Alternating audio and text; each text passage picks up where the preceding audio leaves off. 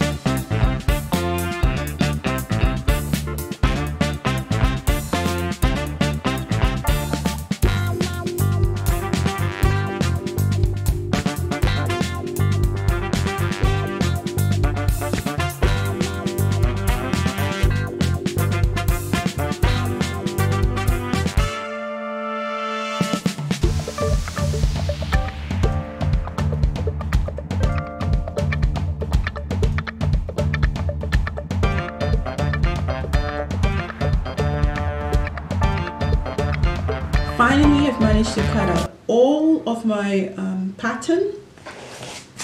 It took me way too long than I expected. I even ended up, pinning myself at some point. You always need to have Band-Aid around. Anyway, so everything is cut out, and I'm ready to sew. Let's go. Oh, before we start,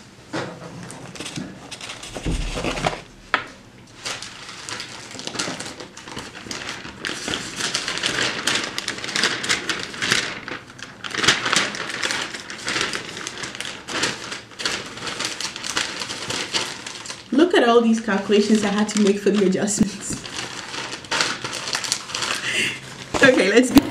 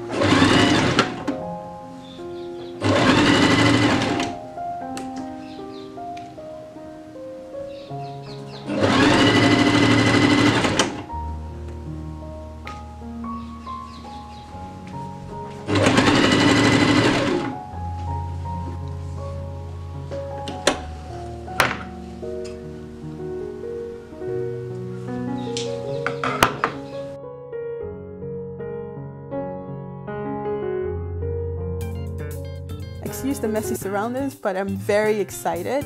So far, I love how it looks. It drapes very nicely. I can walk freely. There's a lot of room, so that's lovely, except that my butt has completely disappeared. That's unfortunate.